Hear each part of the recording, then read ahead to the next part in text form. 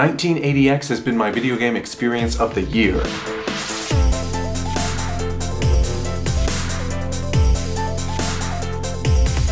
Welcome back to Game Galaxy, and today I'm talking about 1980X, a game that literally gave me goosebumps and left me speechless. Now, to give credit where credit's due, I originally heard about this from Johnny Millennium, the Happy Console Gamer, talking about it on his channel. And when he showed the brief clips and mentioned it briefly in one of his episodes, my eyes lit up and I was just like, whoa, this seems like a game for me. Now, 1980X is an emotionally saturated coming-of-age story told through arcade games, each in their own style of games that we're familiar with. You've got the beat-em-up, the shoot-em-up, the racing game, the ninja game, and an RPG. And as I mentioned, they're in styles of games that we recognize, like Final Fight, R-Type, Outrun, Shinobi, and sort of a Phantasy Star or Might and Magic type of game. Now, the best aspect about this game is the music. It is so incredibly jaw-dropping and stunning. And they even got the legendary Yuzo Koshiro on board to do some of the music. And I can't be certain for sure, but I'm pretty positive he did the music for the beat-em-up game. It would just make sense for him to do that. The general gameplay and the story is moved along through monologues from the main character, which is simply just called Kid, and the fantastic soundtrack and cutscenes will lead you to the next game. To progress the story, you have to beat the arcade game to be able to move on. So some of the later games become pretty challenging, particularly the ninja game, but it brought it back to that feeling of accomplishment that only older games can give, that mix of memorization and practice. The story focuses on an unnamed kid discovering an arcade for the first time in the 80s, and how mind-blowing that was. Now, to be fully transparent with you, I didn't get to experience the glory golden days of the 80s arcade era. I was born in the late 80s, so my childhood primarily was through the 90s. However, I still did get to go to arcades and get to feel that a little bit because there was a small window of time where arcades were still the leading, bleeding edge of video game technology, and home consoles were desperately trying to recreate that experience as best they could at home.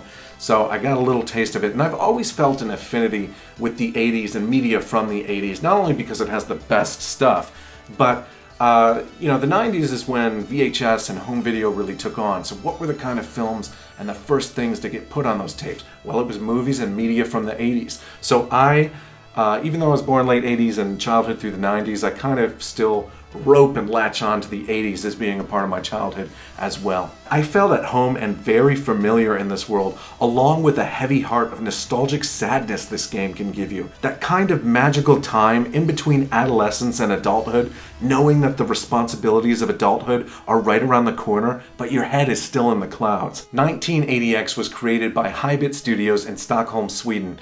But the team of people that contributed to this game were all across the planet, so it's literally a labor of love to video games and arcade games of old. So I highly recommend everybody go pick up this game. It's only about an hour and a half to 2 hours, so it's not going to take up a lot of your time, but the impact will be everlasting, I guarantee it.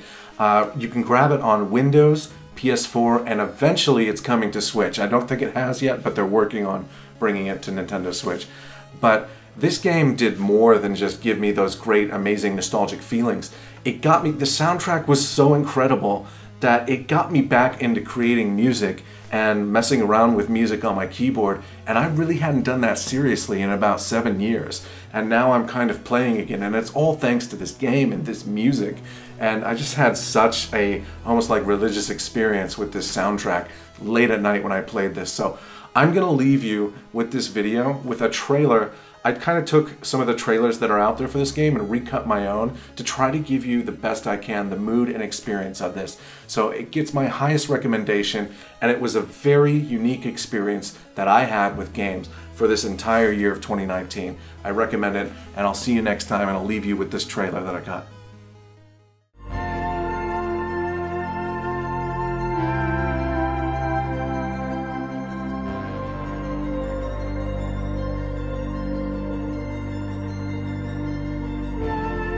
There I was, up in my room, just like every other night, counting taillights on the highway. Soon the cars below would reach the city, But me, I'd still be here, stuck in sleepy suburbia.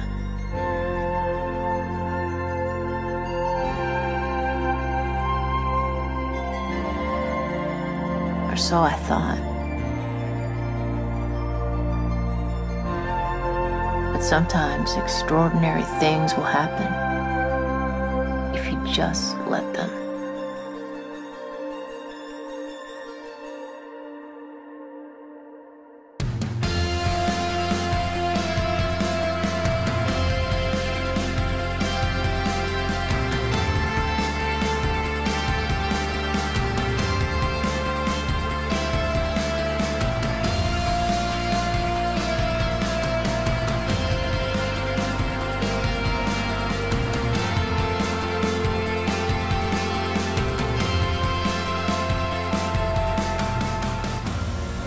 This was the real thing. Another life was just one credit away.